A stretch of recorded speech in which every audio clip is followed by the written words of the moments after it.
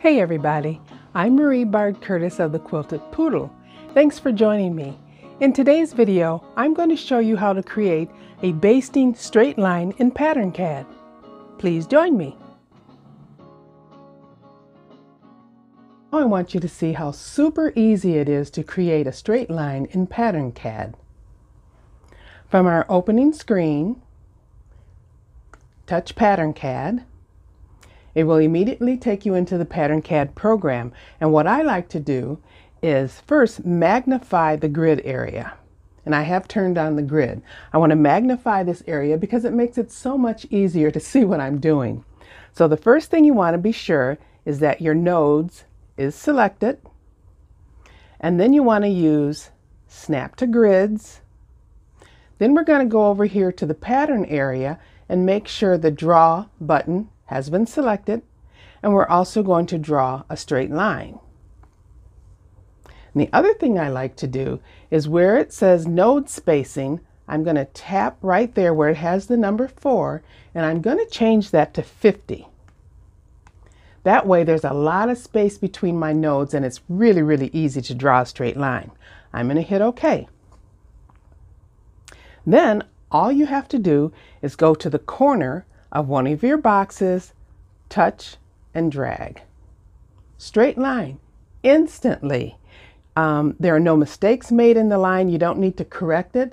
You just have 2 points which create a straight line. So you're done.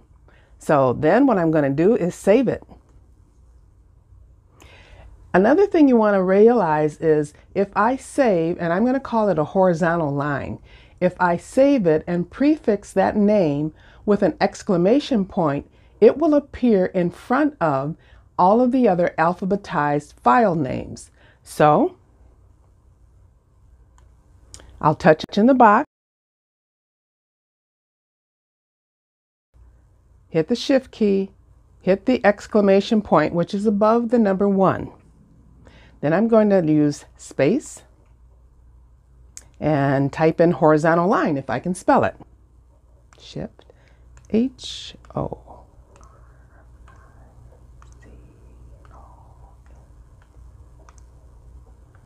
Space, line.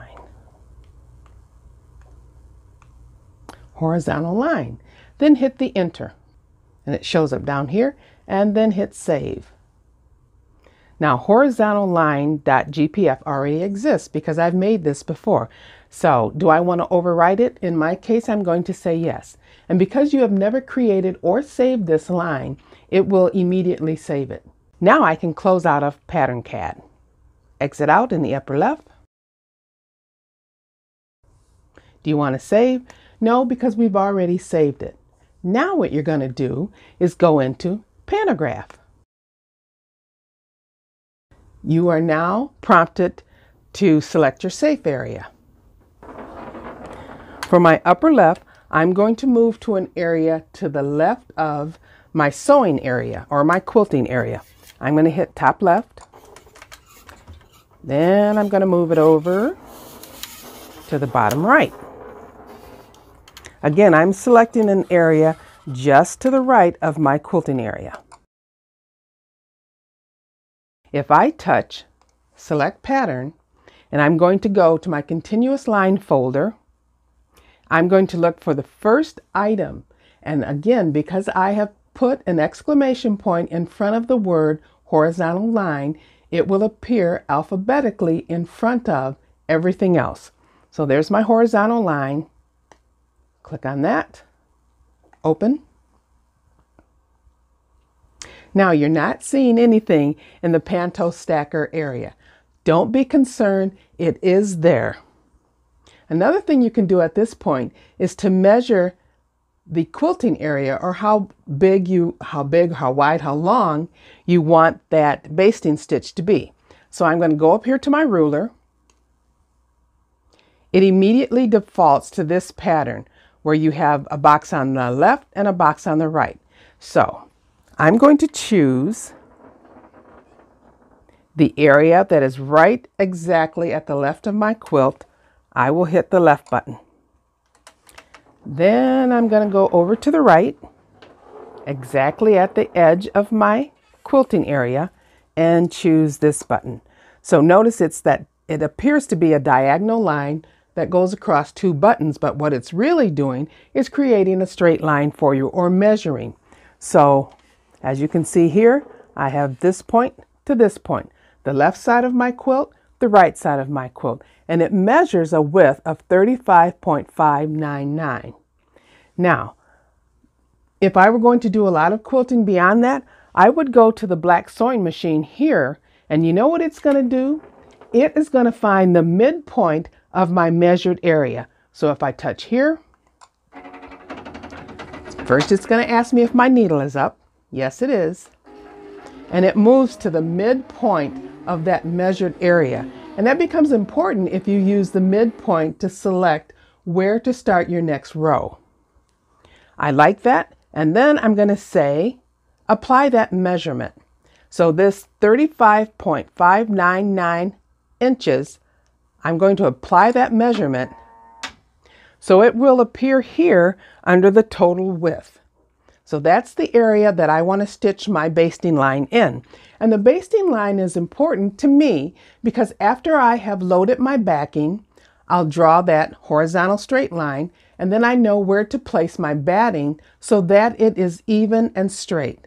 And then I will stitch another line which allows me to know exactly where I want to place my quilt. And that line I know is straight. So we're going to go to Place as a Single Pattern. And then I'm going to choose a 1-point selection because remember, I have already measured the area that I want to quilt in. So I just need 1 point to tell me where to start, and it's going to draw a straight line. When I measured with the ruler, I chose the exact edge of my quilt on the left and then moved it over to the exact edge of my quilt on the right, and it was 35.59 inches. So by choosing 1 point right here, I've chose 1 point, stretch, and my machine is where it should be, so I will touch the point there, and it moves that line to the point that I have selected by using my machine head. And then all I have to do now is tell it to what? Sew. I could pull the bobbin at this point, but for demonstration purposes, I'm just going to tell it to sew.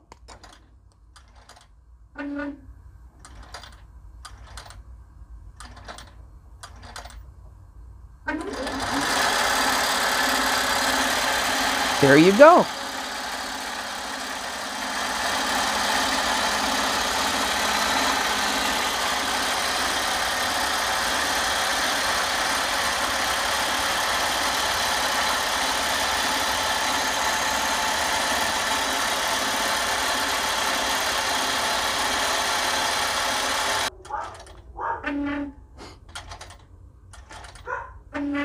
And that's why I'm called the Quilted Poodle. That was one of the poodles barking. So as you can see, it stopped right at the edge of my quilt. I'm finished. Back to pattern placement if I wanted to do an additional line. Thank you for watching. God bless.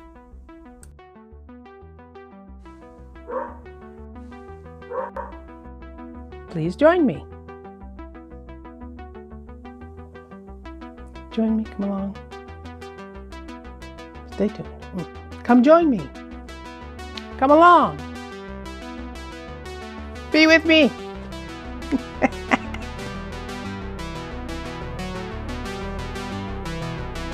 That's all, folks.